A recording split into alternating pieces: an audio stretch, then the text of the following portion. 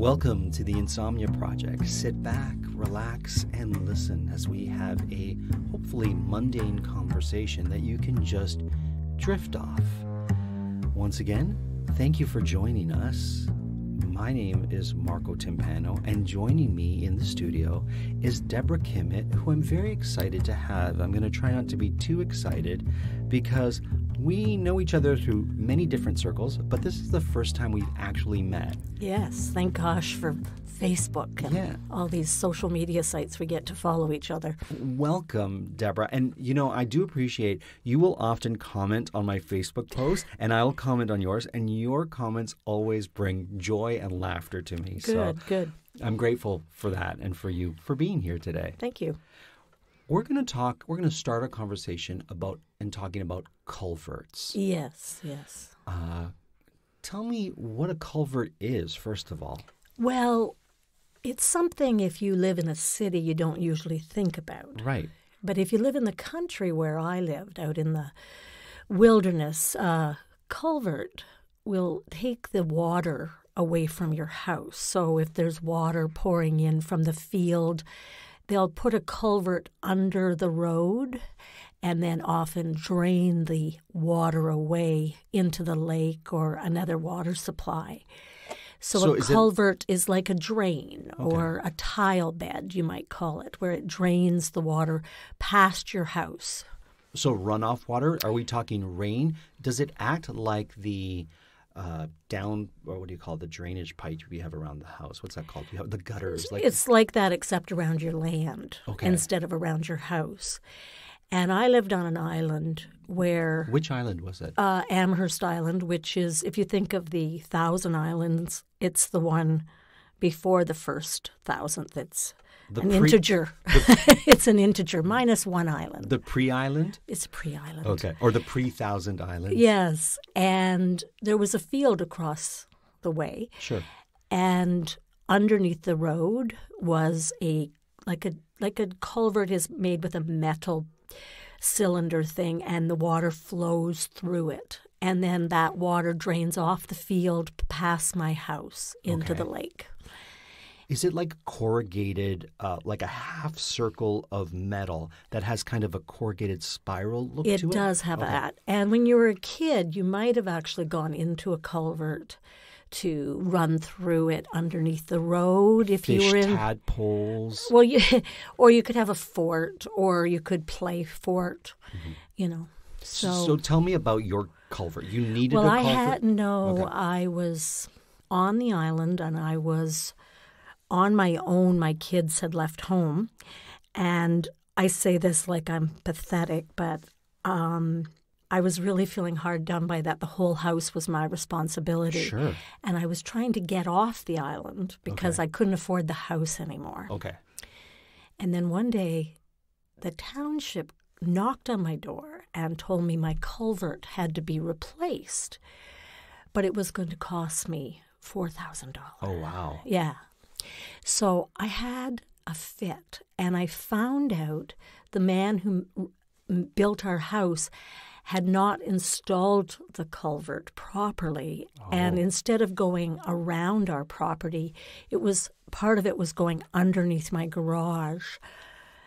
And so I became absolutely obsessed with culverts. Okay. I started to read the Tile and Drainage Act of Ontario, Tile and Drainage 323. Tell me about that act. Well, you can't. So I said, well, I don't want it replaced. And if you're going to replace it, I said, well, I could plug up my end of the culvert. Sure. Sounds reasonable. Yeah, but they said that was illegal. Oh. So I read the Drainage Act, and just ironically, I do suffer from insomnia, and I literally could fall asleep to this. It was, if you really need to sleep, you should read the Tile and Drainage Act of Ontario. Would it be wise to have the Tile and Drainage Act of Ontario as a bedside reading? I absolutely think you should. And then my brothers who are in construction they would call me with new bylaws. Oh, my goodness. Because my dad had been in municipal politics, and he had been instrumental in changing some of the township bylaws. With regards to drainage? Yes, Okay. yes, very important man. There's a road named after him. Wonderful. Not a culvert, a road. Okay. What is the road and where would we find it? It's in Napanee, Ontario, where I'm from, and it's named Jim Kimmett Boulevard. Okay. And he built this road as part of his, industrial development. So my brothers were coaching me on how to go to council and get them, because what I found out, I had an illegal culvert. Oh, wow. And it was going underneath my garage, and I was going to have to rip out the garage, and I was trying to sell my house. I see. And this kept me up at night. I was crying. Oh, my goodness. And I found out that it had been illegally installed, which meant that the agreement I had in my real estate agreement was void and null as well. Oh, my goodness. It was literally driving me crazy. And almost people wanted to stage an intervention. A culvert intervention? Like if I mentioned the word one more time, they were going to just... Sure. In fact, my one friend said, if you say... Culvert. one more time, we are going to have to hurt you. And her husband was like, just sell the damn house. How did you get past the culvert situation? Like, what's the other side of the culvert? Well, I approached the township clerk, who was a woman. Yes. And I thought perhaps she and I could come to some kind of agreement about the culvert. But Right. she put me in my place because it turns out, being the township clerk, knew more about the Tile and Drainage Act than I did. Okay. So did she have insight to help? No, she just stopped you in she your tracks? stopped me, Okay. and it wasn't any like Sisters of the Traveling Pants. We No. were not connected. No, because we're not dealing with pants here. We're dealing with culverts. We're dealing with tiles and drains. Tiles, drains, and culverts are serious business, is what I'm Yes. gathering from this conversation. It's very serious Okay. because what I realized was literally we had bought swampland. Oh, my goodness. So without this culvert, we would have a flooded area. Sure. So when my friends staged the intervention, they sat me down and they said, you're not allowed to bring up the word again. Okay, You know, fair. like, and I would try to sneak in like tile bed. Right. But no. And I had to call my brothers and say, we have to give up. And my lawyer said, I told you, you had to get up. You'll never win this culvert Right. fight. Right. And I'd been imagining sort of a movie scenario where finally the little woman won. Sure. And so it was my guy that cut my lawn. Okay. And I was crying one day, and he was out clipping the bushes, and I came out of the house crying. I didn't see him there. Sure. And he said, oh, my, Deb, you're never going to win against the county. You're Right. not. They're a big, big enterprise. Sure. And I said, you're right. And then he hugged me. Mm-hmm. And I had a feeling he had a crush on me, but it didn't go anywhere. Fair. Fair enough. And I eventually Love in the time of culverts.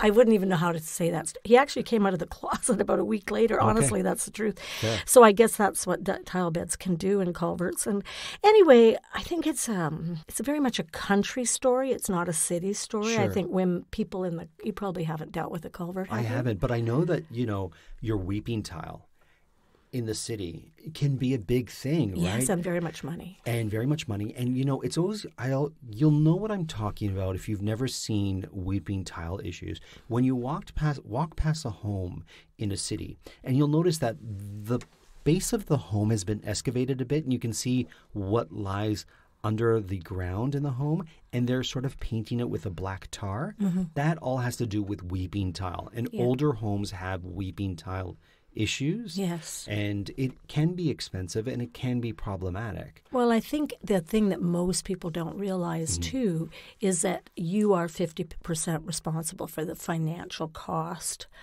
of your tile bed. Right. And weeping tile beds, to me, is the perfect title if that was my memoir. Sure. I was weeping a lot. And my brother is an excavator, so he, deals with this a lot. And you had the added stress of it being on an island. You're on an island, so you're not in a larger type city. No. People have to come to you to deal with this. Well, and also I found out that the guy who'd been the building inspector was a cousin of the person who built it wrong and approved it.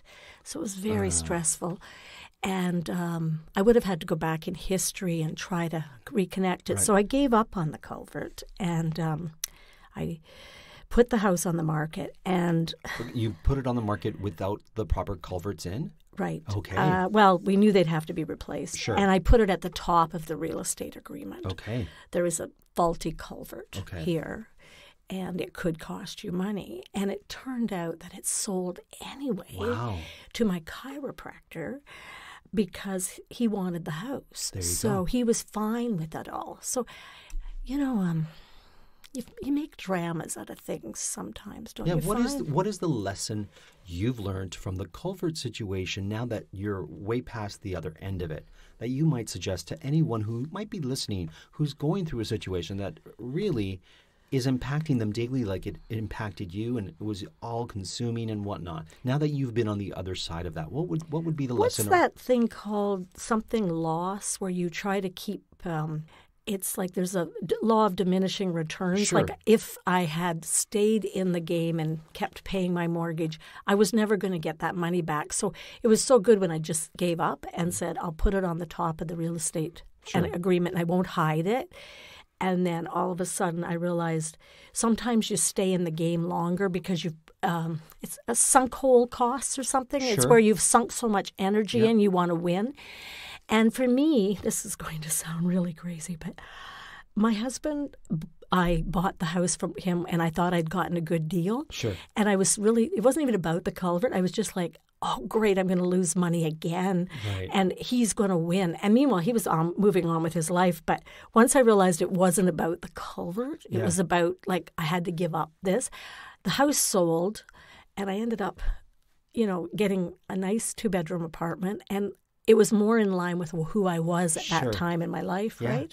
But sometimes we hold on, don't you find? Yeah. Well, it's interesting. You're saying the word give up, and I'm not trying to surrender. Yeah, I'm not trying to psychoanalyze you, but allowing that just to release and flow, go with whatever flow it has to go with, really brought it to the other side, which brought you to a place that was more in line with what you were looking for at that time in your life. Absolutely. And I ended up getting a great trip. I sold my house and I went on a nice trip. And I also realized I was trying to hold on to this old lifestyle because I thought I'd failed by not getting as much money from the house and the market had changed and all that.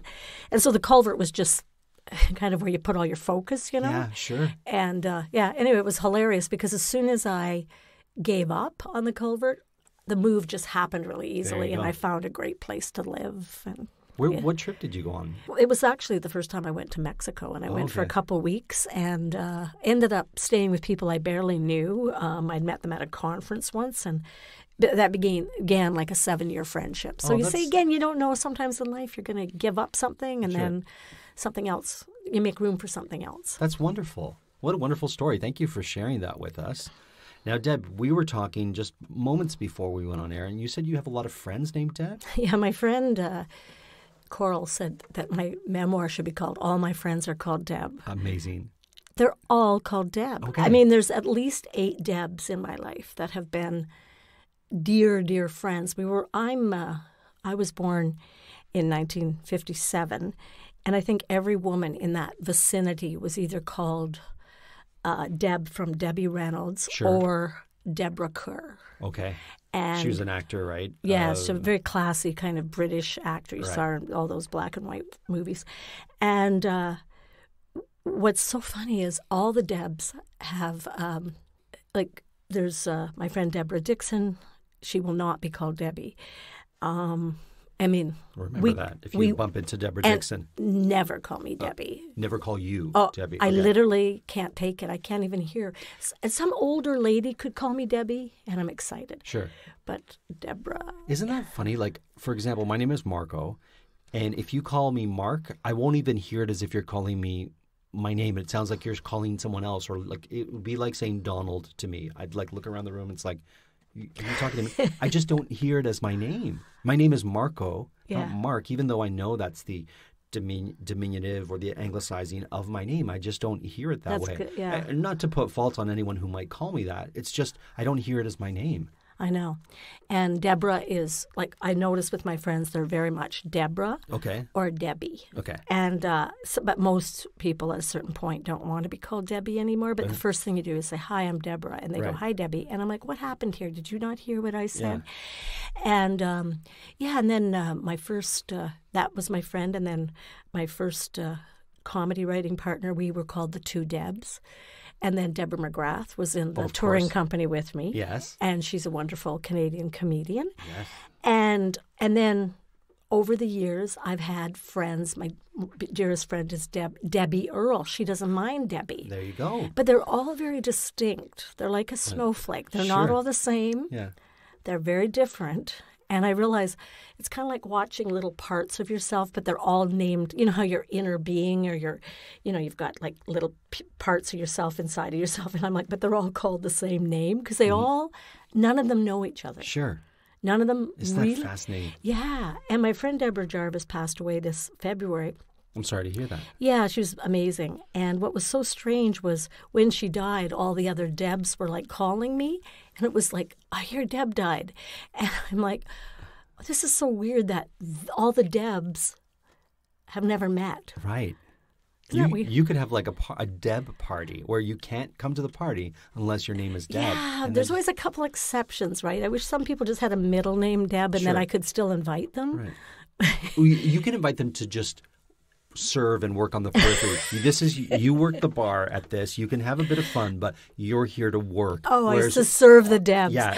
Oh, that would be great because Debs are a bit arrogant, because they're all Leos. Nearly every single one of them are Leos. Are you a Leo? Yeah. Oh, fantastic. I know, but it's like, can you imagine anything worse? Leos being served? We live for. Nothing wrong with that. I'll tell you this: the Debs that I know, or the Deborahs that I know. First of all, I think they're tremendous people. They speak their mind, and they're a lot of fun to be with. Is that a general thing?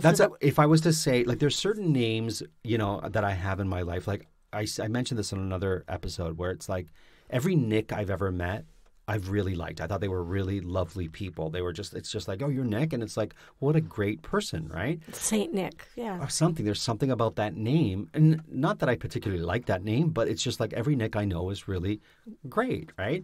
And every Deb I know is, enthusiastic and bold and blunt, but fun to be around. Yeah, it's quite a bunch of energy. If you imagine them at the party, there would be any oxygen, really. Sure. Yeah. No, it's funny how certain names like that. And they're also, I think, they're names that wouldn't be today's names. There would be there's no children called Deb. Are we like Gertrudes of the 1800s? Like we're like Hazel and Gertrude, and then it'll be Deb. Is like it's going to be one of those names. They all come back, right? So my wife loves finding out what the names of the year are. So like she'll find out there's like a list of like 2020's name of the year, what they're naming babies or the most popular name. I don't know why she's really. I think into she's that. right to do this. And she'll like I'll mention a name to her and she'll be like, "Oh, that was a very popular name in the 70s." Like Sabrina, she's like, "That's a big name in the 70s. You won't hear it now." And she'll be like, "The name Gertrude is coming back." These sort of older names. Yeah, these names. I think if you said it in the German accent, it might be nice. Gertrude. Fair.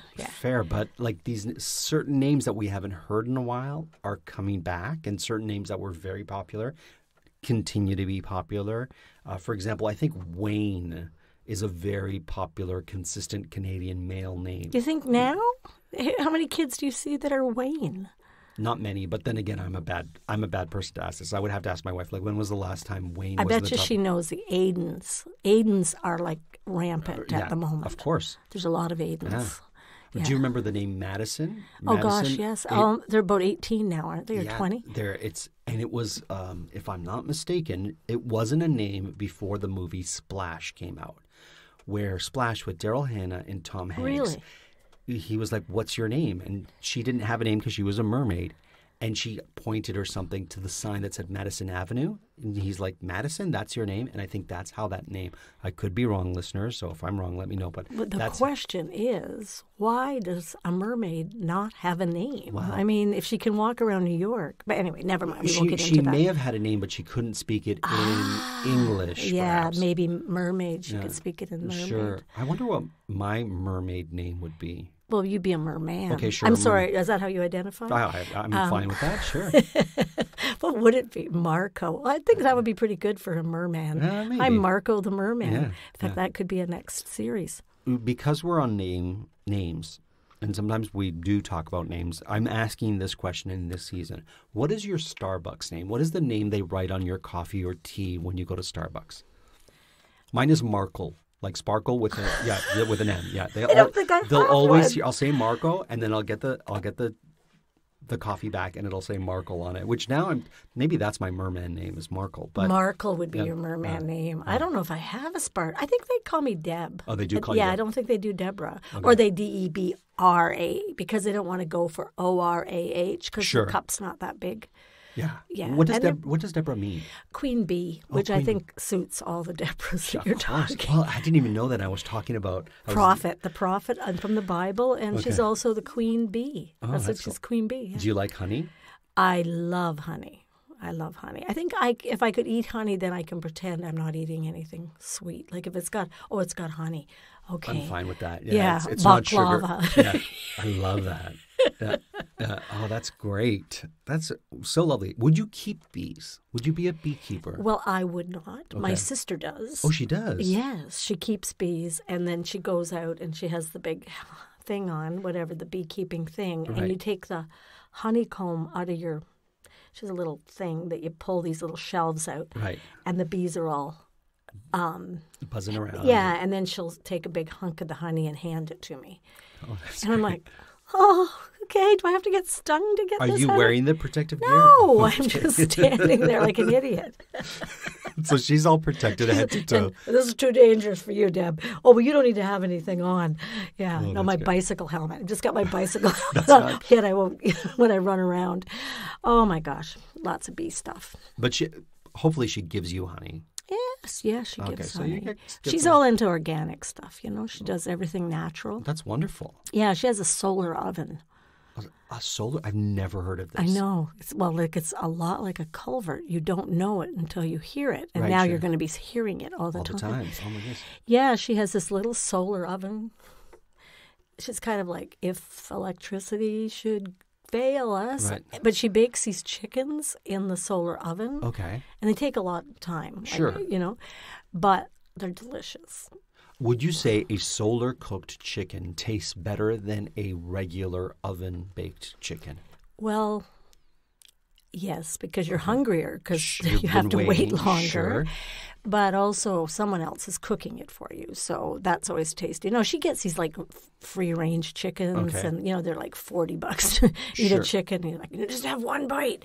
No, but she's very good, and they're delicious. She is one of those people that really cooks everything locally sourced and healthy. And I always poo-bah, in comedy, you make jokes about that, Sure. but when you're there, you're just like, that's really good. This It's is really good. delicious. I won't say it anywhere else, but I'll tell you. Yeah. This is- Secretly, this is fantastic. Yeah, sure. Yeah. Sure. Well, listen, I had such a lovely time with you on our podcast. Thank you for bringing the Culvert situation to light. Well, there's a lot of people that will probably be resonating with this because it's not spoken about enough, I don't think. No, I don't think so. And you get into a mess and you don't know. And the weeping tiles, Yeah. And the, what was it? Tile and Bed Act? The Tile and Drainage Act, 131, Ontario. Yeah. It's a really good read if you need to get some sleep. Wow. Well, listen, you heard it here. Deborah Kimmett, thank you so much. Yeah. Queen Bee. Hopefully we'll have you back sometime. Our season is ending. This season is ending, but in season 4, we'd love I'd to love have to you. come back. It's so great. We'll discover something else. And before we go, you have a CD that's coming out. Yes. I did a comedy show for CBC Radio, and Howl and Roar. They're a all-female based record label, and they're releasing my CD called Downward Facing Broad, and it's on October 9th, and it'll be on all the channels, iTunes and Sirius Radio and all of that. So Fantastic. I'm very excited about that. So if you want to hear more from our Queen Bee, Deborah Kimmett, when did you say the release date is? October 9th. 2019. So for people who listen in the future, they'll be like, oh, what year was it? They'll know. 1900. We'll also put it on our show notes where people can go to find it. Great. Yeah, so that's great. Deborah, thank you once again for being a part of me. the Insomnia Project. As always, the Insomnia Project is produced by Drumcast Productions, and this episode was recorded in Toronto, Canada. Until the next time.